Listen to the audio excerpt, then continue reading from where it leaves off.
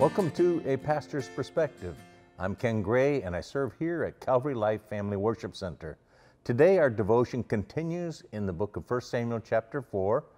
We remember from the last time we were in this chapter that there's been a horrific war. Israel has experienced a terrible defeat.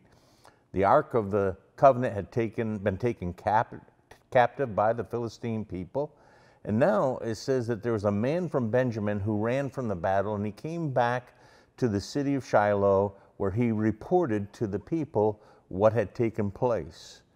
Now Eli was about 98 years of age. He was heavy, overweight, and he was blind, and he was sitting at a seat. And when he heard this noise, it says in verse 17, then one who had brought the news replied, Israel has fled before the Philistines, and there has been a great slaughter among the people, and your two sons also, Hophni and Phinehas, are dead, and the ark of God has been taken.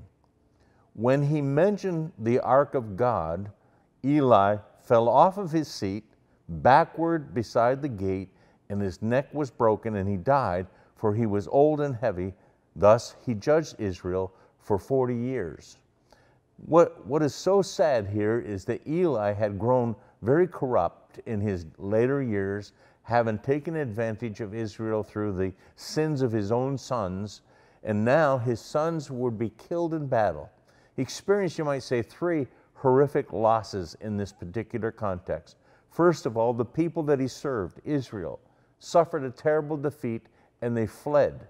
And when they fled, it tells us that there was a great slaughter. 30,000 foot soldiers died.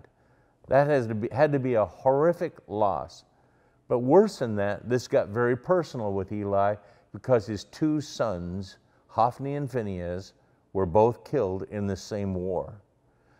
But that was not the event that so shook Eli that he lost his life. It was the loss of the ark, which was the greatest loss. When he heard the ark of God had been taken, it tells us that he fell off of his seat backwards, his neck was broken, and he died at a very old age. Not only did this horrific thing happen to Eli, but his son Phinehas' wife was pregnant at the time. When she heard about what had happened, the death of her father-in-law, the death of her husband, and the taking of the ark, she went into labor and gave birth. But at the time of her giving birth, she did not respond when the nurse who had told her that she had given birth to a son, there was no joy in her. As a matter of fact, it says this in verse 21 regarding this lady who gave birth before she died. And she called the boy Ichabod, saying, the glory has departed from Israel, because the ark of God was taken, and because of her father-in-law and her husband.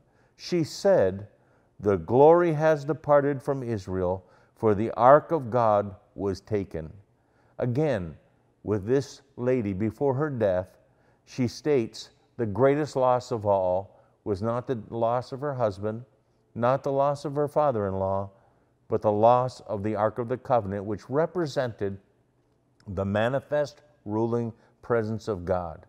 I think sometimes in the church today that we worry about our losses. We get very upset about the loss of life. We get very upset about the loss of privilege, the loss of rights, you might say, and the loss of possessions.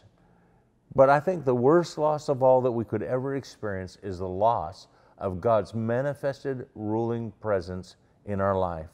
At those loss, the loss, you might say, is the greatest loss of all.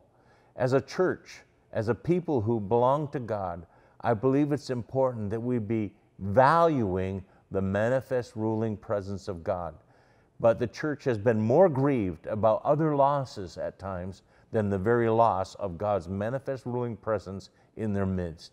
Let us pray this morning that God would restore to us an understanding of the value of His ruling presence in our lives, and especially in the church. Lord, we come to you this morning. Well, the church is often grieving over losses, often grieving over defeats that would seem to come to her.